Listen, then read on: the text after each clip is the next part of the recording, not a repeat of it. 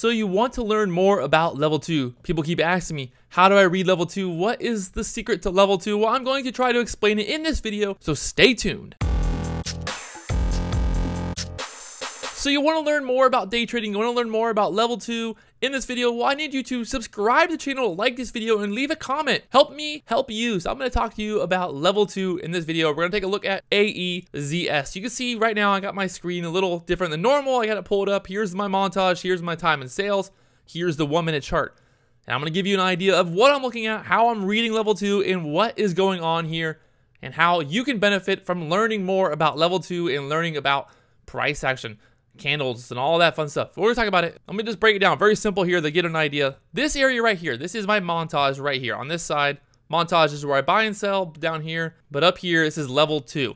Level 2 is basically showing me what orders are out there. People have orders to buy here at 297. People have orders to sell at 298. I can see how many sellers there are. I can see how many buyers there are. One thing you need to remember is it's possible for people to hide their size. We'll talk about that later, what hidden buyers, what hidden sellers are. So over here on the left side of this montage is the bid. Over here on the right side is the ask. Looking at the time and sales, this is time and sales here on this little thing. It's showing me the exact price that everything is being sold. Each transaction showing me the price. If it's showing green, that means that it's buying higher than the bid. If it's showing red, it means that it's selling into the bid. If it's showing white, it means it's selling in between the bids. So if the bid's 297 and the ask is 298 and somebody buys at 297.50, there you see. So right there, 297.89. Right now it's selling higher than the ask. Now it's selling into the bid. So 296 popping up there, and you can see the buyers there at 296. So what I'm watching here, looking at the chart, I'm looking at time and sales, I'm looking at level 2. I want to see if I was going to enter right here. If I'm going to enter here, 294 support area, I'm going to see if that 294 area is going to be supported. Right now, I see there's a lot of buyers there at 295. So you can see over here on the bid, it's showing buyers. These are all different exchanges. Basically, over here on the left, showing me the NASDAQ, showing me different exchanges. Edge X is a large exchange, usually used a lot. And it's also showing on the right side here who's selling, what exchanges have a lot of sell orders, etc. So right now it's showing that there's support there at 295. We're gonna see if this 295 area is going to hold. We had a little drop earlier here to 294. 294 is trying to hold right there, back up to 295. It's bouncing right there. So zooming in here, getting a better idea, looking at the chart, we're holding that 294 area. Got buyers stepping up there. Got a lot of sellers here at 297 trying to hold it down. So we'll see if they can hold it down here, if the buyers can beat the sellers. And right now, looks like we're getting more buying going on. We're going higher, watching the chart here. We're watching level 2. Got a couple 298s printing there, 297s printing between the bid. Big seller, look at this right here. Big seller stepping up there at 298 now. Got a big seller at 298. That's not a good sign. Not a lot of buyers. So expecting this to be a little bit of a drop here. See if we get a drop back down to the 294 area. Watching the time and sales, 298 is printing. That's a good sign. Well, there we go. So now we're selling. There's a big buy there at 298. And there's the drop I was talking about. Had that big seller. The seller scared away the buyers. The buyers dropped down. The buyers like, I'm going to wait and see if it's going to pull back some more.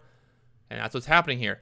So remember, this is all about supply and demand. It depends on how many people are selling, how many people are buying. It's, every transaction, there's somebody buying or somebody selling. It's not just somebody's selling. So there has to be a seller for a buyer to buy. And that's what we're looking at right now. This big seller here at 298. Is it a real seller? Is it someone just trying to crash the stock? Is it a big short sitting there trying to hold it down? A lot of pressure there at 298, and it's holding it down right now. You can see 298 kind of double top there on the 1-minute chart.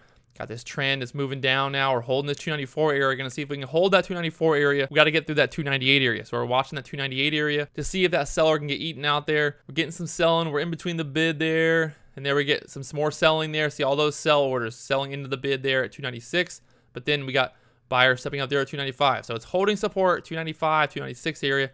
It's holding there. Got a couple sellers sitting there, but more buyers right now than sellers. It really depends on what's going to happen here at 298 area. If 298 can get eaten out, we're going to get that move back above $3 here. It looks like 298 is getting eaten out. See a lot of 298s printing there, 298 printing, 297.5. So we're right there. We're sitting on the cusp, just getting more volume here to get through that 298 area. If it gets through that 298 area, you're going to expect that move back up to that $3 area. We got more 298s printing there, 298 printing. There we go. So above 298, like I said, got eaten out there. It went higher, and there it goes up to 303. So beautiful move, like I said, through that 298 area. Once that 298 seller got eaten out, he backed out, and now it's moving higher up to that 303 area. Nice little squeeze there. So it bounced off at 294 support. Nice support bounce there off 294. Might get a move higher here. Looking at the 5-minute chart to get a better idea, you can see that 294 area holding strong there. We're getting back up to that moving average area.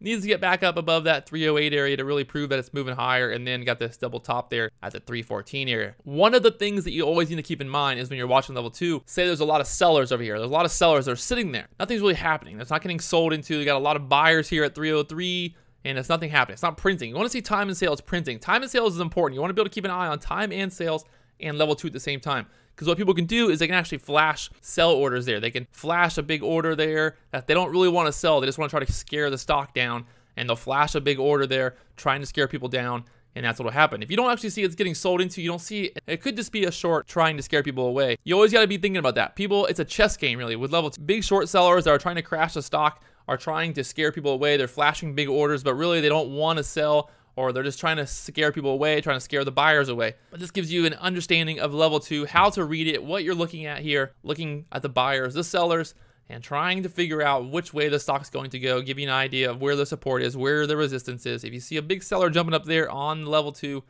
it's usually a bad sign. Obviously, like a stock like this gets up to that 314 area, and then you see a huge seller there at 314 again, it's a bad sign. You might want to sell, take profit if it can't get eaten out there. Keep an eye on level 2, learn more every single day about level 2, time to sales. You'll see patterns, you'll see things that are going on with these stocks that happens over and over again. So remember, it's a chess game sometimes. You have to keep playing, you got to stick to your plan, cut your losses, take your profit when you got it, and be ready to play the next day.